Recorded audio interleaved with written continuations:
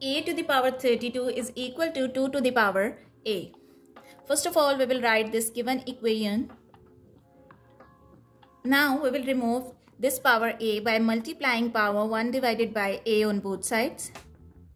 So this a and a will be cancelled out and it will become a to the power 32 1 times 32 divided by a is equal to 2.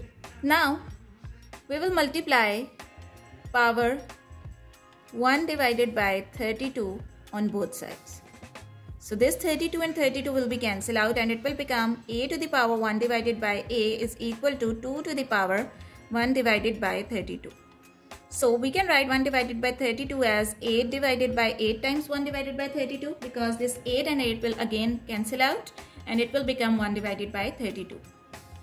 So a to the power 1 divided by a is equal to, we can write it as 2 to the power 8 and 1 divided by 8 times 32.